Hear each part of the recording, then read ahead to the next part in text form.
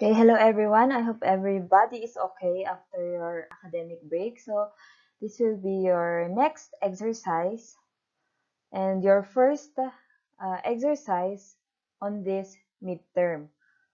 Okay, so we have nitrogen status in rice. Now, the objective of this exercise is the student should be able to determine and understand the importance and effect of nitrogen application to rice. Okay, so nitrogen is an essential nutrient for plant growth, development, and reproduction. So despite nitrogen being one of the most abundant elements on Earth, diba, nitrogen is 78% in the atmosphere. Nitrogen deficiency still is probably the most common nutritional problem affecting plants worldwide. Kasi macronutrient ito tapos kapag naging deficient siya, then anong mangyayari sa plant? Of course, it will show symptoms of nutrient deficiency. Okay? Kung ano man ang nutrient deficiency na dinudulot ng nitrogen, if it is deficient, then those will be um, manifested by plants. So nitrogen from the atmosphere and Earth's crust uh, is there. So present siya no, in there, in the Earth and in the atmosphere, but it is not directly available to plants. That is why fertilizer application is necessary. Okay, so um, now nitrogen in rice production.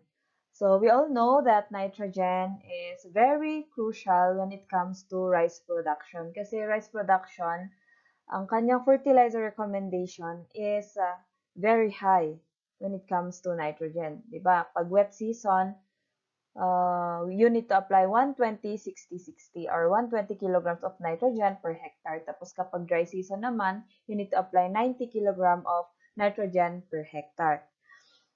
Okay. So, um, nitrogen is, as we have said, essential and it is applied into two splits. Okay, bakit two splits siya? Kasi um, a previous research have shown that the application of nitrogen fertilizers on rice is best either at the pre-flooding stage and during panicle initiation stage. Okay, so that is by Williams, the year 2001. Now, the split nitrogen strategy aims to maximize rice yield and minimize the risk of over-fertilization. Okay, and with that, it is to meet the nitrogen requirements of the two stages during crop development. Now, crop yields are highly responsive to both treatments of nitrogen fertilizers. Okay, nitrogen applied at pre-flooding stage is essential for growth of the rice plants, whereas nitrogen applied at the panicle initiation stage is critical for healthy grain formation.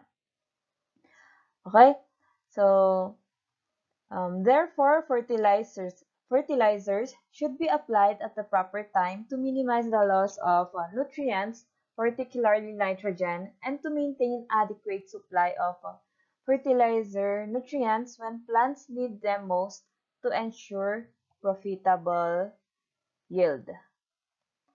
Okay? So, okay, so, ano to? We have the different growth phases and stages of rice plant. So, I am not very familiar with rice, no? Pero, okay, whoever sa inyo ang nagpo-produce ng rice dito, I hope that,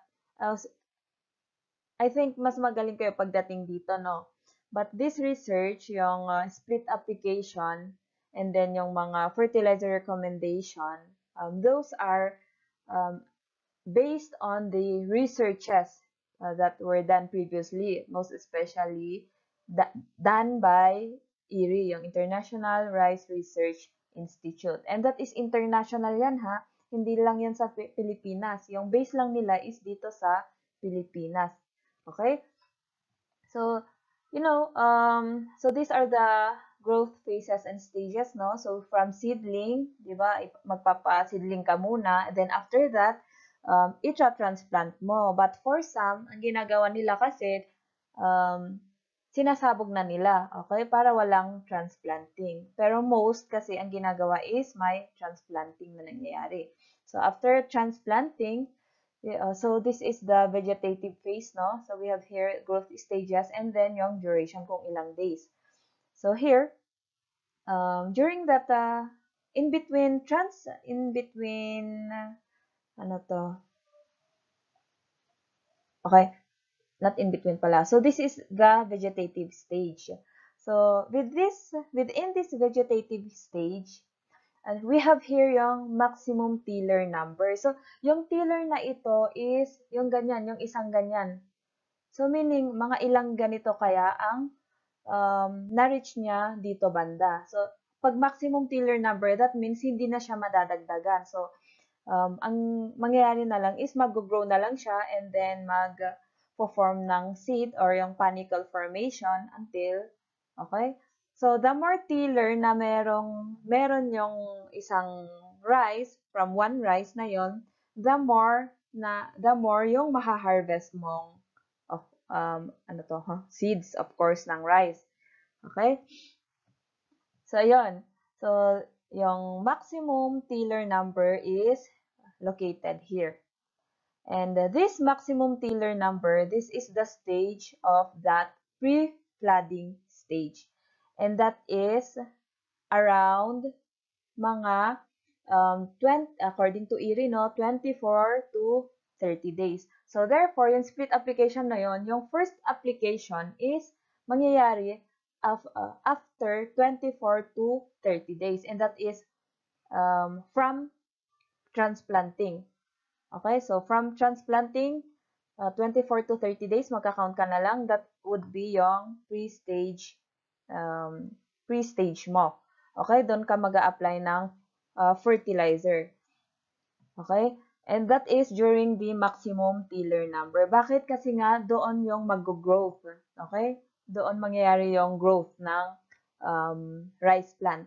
Now, yung second application mo, kasi split siya, no? Okay? Ini-split mo, di ba? Ini-split mo yung application ng fertilizer mo. Hindi mo siya ginawa at once. Okay? So, yung second na application mo ng fertilizer would happen, usually, ang most of the variety of rice ay umabot lang sila ng mga 100 days, di ba? Mga 3 months. So, ang sabi kasi doon, 60 days before harvesting, you should apply the second fertilizer. Okay? Kasi that would be yung stage ng panicle formation or yung panicle initiation. Okay? And that is mga around 40 days after transplanting. So, kapag, di ba, 100 days from mag-harvest ka after 100 days. So, mag-minus ka ng 60. So, 100 minus 60 is equal to 40 days, no? So, now yung 40 days na yun, that is 40 days after transplanting. So, therefore, after 40 days after transplanting, doon ka mag-apply ng second application mo ng fertilizer. Okay, and that is during the panicle initiation. So, again, until mag-mature siya and then you can harvest. So, ayun, I will be attaching also a YouTube video done by IRI themselves. Refer there kasi mas na-explain din doon, no, in Tagalog pa yon. Okay? And, ang ang dry season, so kapag sa data ng Philippines, no, ang dry season, will start at it will start on September 16 to March 15. So, ang wet season, it will start from March 16 to September 15. Okay, so now for your assessment, no? Do this study question. So, isa lang actually itong study question. What is the principle underlying the placement of ammonium or any nitrogen fertilizer within the reducing zone or oxygen-free of paddy soil? So, meaning within dito, banda, or nung nandun yung water. Kasi kapag may water, of course, that is, the soil is saturated with water, meaning wala nang space for oxygen. So, that is the reduced zone. We call it the reduced zone. Okay, so I have also attached.